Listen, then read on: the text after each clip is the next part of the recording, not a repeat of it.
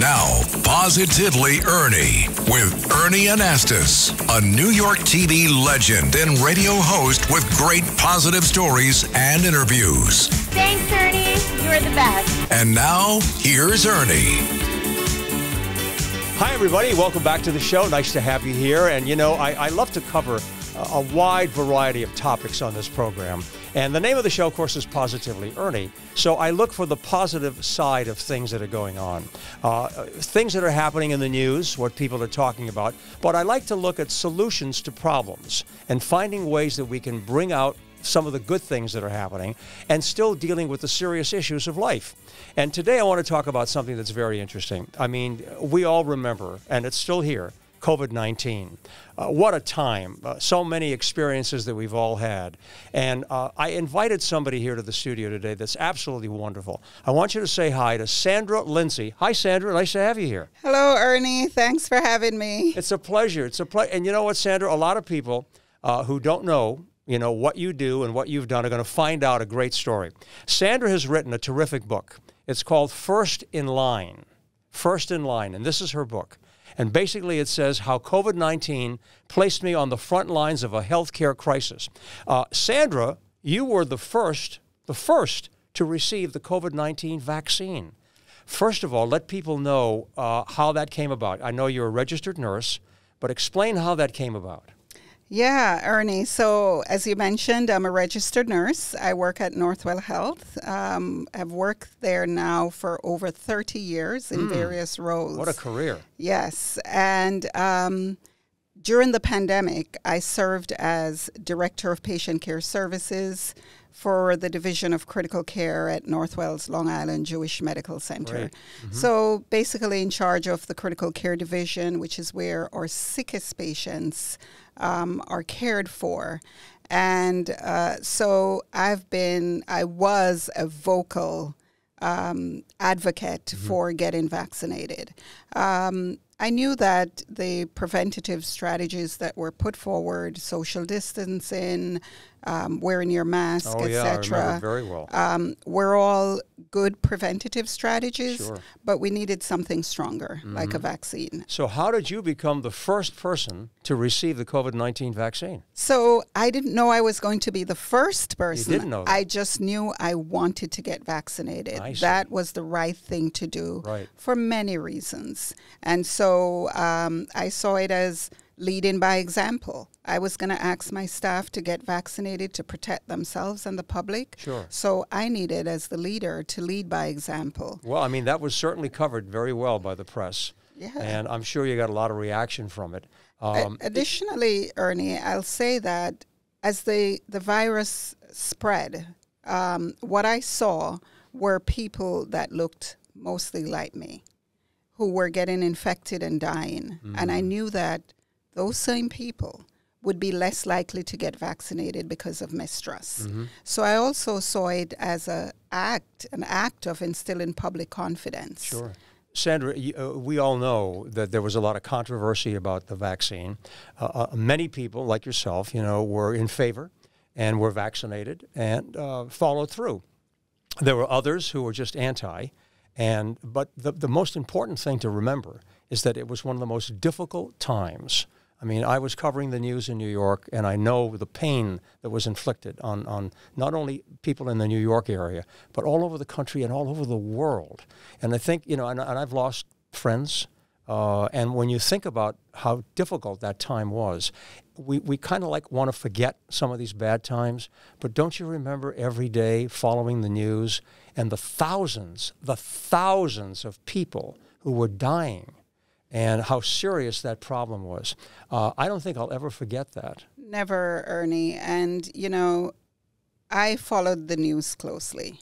And every time I would hear about the predictions of how many more people were going to die, I go, what? This is crazy. Who are these people? Is it me? Are they my family member, my friends, my neighbors, people I see in the supermarkets? Who are these people? And, it just became more and more fearful and challenging for me. I will never forget. I still have images of different scenes in my critical care units where I wrote it about was some brutal. of those in the book. You know, the country had shut down. I mean, you know, the world came to a standstill. Again, I'll repeat myself that we want to almost forget about all of that. But it's very real, and it happened. And I think even to this day, you know, we have a resurgence.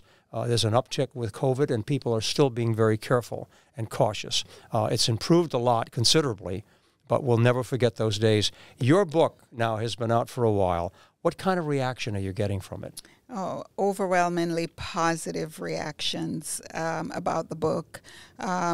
People just saying they're happy I wrote the book. It's important to tell our stories. Yes. We don't tell our stories enough. Just inspiring, and that's what I hope. I hope to get it in the hands of readers and that it may change the path. And you know, someone. and you talk about a lot of issues, you know, that come about as a result of COVID-19 in terms of the healthcare system and what we need to do to improve and make it better. Yeah, I just didn't want to write a story about me and, you know, my experiences, but to use the book and my platform to just shed a light on some of the health disparities that led to so many dying from COVID-19. Some of those health disparities and inequities that I faced myself when I moved here from Jamaica to the Bronx. 1986? 1986. You immigrated here to this country? Yes, I and, did. you know, that's a story in itself. The fact that you came here pretty much on your own, and, you know, you became a student, and that was not easy. You had to really find ways to get your education, and you did it. And went on to have an executive role, you know, with a major healthcare system. Yeah, that was not easy. I came to this country with $50 to my name. $50, I like this US story. dollars Wow. to my name, in an apartment, walk-up apartment in the boogie down Bronx. No scholarship, no. I just had a dream. I knew I wanted to become a nurse, and big culture shock and some setbacks. I worked less than $4 an hour. 10 hours a day on my feet in a supermarket. I babysat for less than $5 a day. Love this story. You know, I did odd jobs, but I never lost my focus. Sandra, you know, you're describing the American dream. You know, many people who are listening and watching, you know, are saying, you know, I'm proud of you. Because it takes a lot of courage. It takes a lot of commitment in many ways to be able to follow through on that dream. You wanted to be a nurse. You had that feeling. Did anybody inspire you for that? Well, I grew up with my grandmother, my grandparents, and my grandmother had a lot of chronic illnesses. And my siblings and I took turn taking care of her, so in turn she took care of us, and she thrived. She was an amazing woman. And since age 9, I knew I wanted to care for others. And in my country, my homeland, Jamaica, nurses are well respected. And I remember admiring them in their crisp white and the attention they commanded. Isn't that interesting how you have a vision of something? Yes. And it can inspire you and trigger you to say, this is what I want to do. Yes. And a lot of people who are, you know, a lot of young kids, when they see something, it's a role model. Yes. You're a role model. Well, I hope that after reading this book, people would want to enter to the profession of nursing. It's an amazing lifestyle to have that. And, you know, I admire anytime I have to visit someone in a hospital or wherever it happens to be where they're not feeling well, I congratulate the people who are doing this work. These are our heroes. And we know that during COVID-19, they were really top, you know, billing. But I think that, you know, people like yourself who commit to helping others, I mean, what a wonderful opportunity that is to give back. It's an opportunity and such a privilege. I consider it a privilege for people to entrust their lives to us, to care for them. It is a privilege. But you know what, Sandra? There are many people who probably would like to do that, but they just can't do it. They just can't find the ability or the feeling to be able to follow through and have that kind of care for other people. That's a very special gift that you have. Well, thank you. It takes, you know, determination. It takes focus. It takes resilience. It takes support. because I did not do this alone. I had, the support of my family and friends encouraging me and pushing me along the way. So it's a team effort. Of course, of course. And you have a son.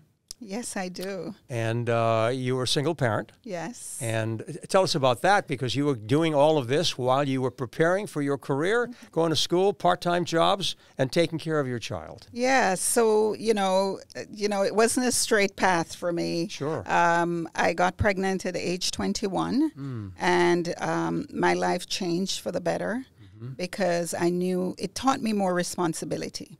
Because here I was bringing a life into the world, and I was determined that I would be a good role model for my son, which I hope I am. I'm sure you are. I'm sure you are. So, but that didn't deter me from going after my dream. Yeah. That was just something else that I had to navigate. And so I didn't have health insurance. I was on Medicaid. I went to a clinic. I was mistreated, discriminated against, but that did not deter me. I have my son, Kadeem. He's wonderful. He's productive. He works as a technician at Mercedes-Benz, and he has a son, Avery, who was born on March 4th, 2020, right before the lockdown. Wow, really? That must have been something. It that was in itself, something. what an experience that had to be during COVID. Absolutely. But just back to Kadeem, I couldn't have done it without my mom. I worked nights so that she would be there at night to help me take care of him. And I worked full-time, Ernie, while going to school full-time with my son. So if I can do it, I want to encourage anyone out there listening that you can do it too. And as for Avery, I don't know how I did it, because he was born prematurely, so he spent some time in the neonatal intensive care unit. And thanks to those angels who took care of him. So it was some days on the highway, on the LIAE, back and forth to the hospital to see him. And then there was a time where there were no visitors. So it was FaceTime with the parents. So that was very stressful. Leading a team during this pandemic, and also supporting my son during his difficult time. Tremendous story. Yeah. Tremendous story. Personal. I've interviewed so many people over the years, and I can do what they call a quick read, because you have to do that many times. If you're going to interview somebody, you have to know how they're going to respond.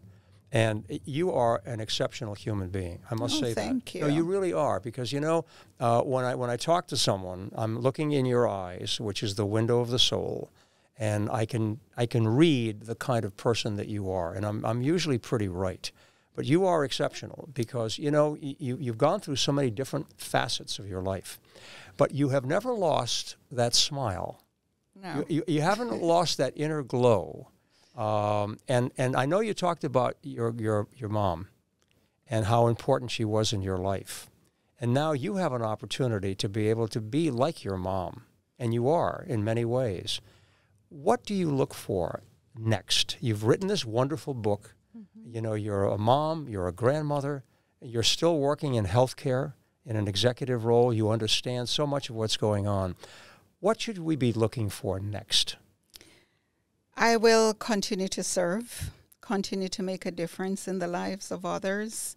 I've started this initiative called Dignity for All, and that is to address period poverty issues in my homeland, Jamaica. So you can look for Sandra to continue to be out there making a difference, serving, helping others, uplifting others, inspiring others. Good, I love that. I think that's my purpose. So this initiative, Sandra, is back in Jamaica. That's where you started it. Will it continue to grow? It will continue to grow. Yes. That's my hope. And this initiative was born out of a service that I went back to Jamaica last year to provide. I brought a group of doctors from Northwell who wanted to volunteer their services to give back to women who were waiting for hysterectomies and couldn't afford to pay for it privately. Okay. And so I interviewed all of these women, Ernie, And the stories were just so eye-opening, devastating about having to choose between purchasing food and purchasing period products because they were bleeding heavily and being isolated because they couldn't afford the period products to go to work, to go out. And I go, wow, I didn't think about this. Wow. Things that we take for granted. Absolutely. You know, walking into a store and you have this whole, aisle of products and people can afford to pick up just about anyone. Right. And so I came back and I decided that I'm going to do something about that. You're such a caring person. I have to ask you this as I'm sitting here talking, and probably a lot of people would say, tell me, you talked about the inspiration from your mom. On a personal level, how do you feel? Are you a spiritual person? I am. I grew up going to church, Anglican. We had to go to church and to Sunday school every Sunday morning. Yeah. And if we couldn't go, then we'd have devotion at home. So I believe in a higher being. I have faith. Same here. I pray. Yeah. I begin my morning, every morning, with gratitude. Gratitude, so important. And you know what, Sandra? I really join you in that. And I don't try to, propose anything to anyone. I feel that we all have a personal choice to make. But I do believe, and I always share this, that there is one creator, a creator of everything on heaven and earth, whatever we see, who loves us. And basic ideas, like 10 Commandments, just live a good life, take care of other people, be sincere, be honest, be trustworthy, and have love in your heart. And you can't go wrong with that. You cannot go wrong with that. Can't go wrong with that. It's the best thing you can ever have. One last question that I always ask my guests. If you could pass along, and I think I know what you're going to say, if you could pass along a little bit of advice to a newborn child, a newborn baby, that they could hold on to and look at it at some point in life when they could understand it and say, gee, Sandra Lindsay gave this to me, and now I think I can understand what this means. What would that advice be, Sandra? That you can be anything you want to be. Stay determined. Stay focused. Most of all, be yourself. Wonderful. Good advice. And by the way, congratulations to you because you have received the Presidential Medal of Freedom. Yes, I have. That was quite an honor for you, wasn't it? It was quite an honor. Didn't know that my life would take on this path. But again, Ernie, this is not just for me. This is for so many other people that I identify with. Immigrants, women, healthcare workers, Black women, Caribbean women, Jamaican women, just everyone. This is for all of us. I see this as a celebration of all of us. Well, we honor you. We respect you for what you've done. Continued success. We've been talking to Sandra Lindsay, who's a registered nurse, and she wrote this book, First in Line. First in Line. She was the first person to receive the COVID-19 vaccine. And she talks about, her experiences. This is a great book. People will be able to get this online as well. Yes, on Amazon, Barnes & Noble, or wherever you get your books. Absolutely. This is a must-read. Congratulations again, Sandra Lindsay. Thanks for being here. What a pleasure to have you on board. Thank you, Ernie. Keep up your great work. Thank you so You're much. a jewel. Thanks. Pleasure Thank was you so mine. much, okay? Hope you enjoyed the show today, folks. I had a great time talking to her, okay? Come back again. I will. Make sure you do that, all right? We'd like to do that. Thank you for watching. We hope to see you again very soon. Have a great day, everybody, and stay positive.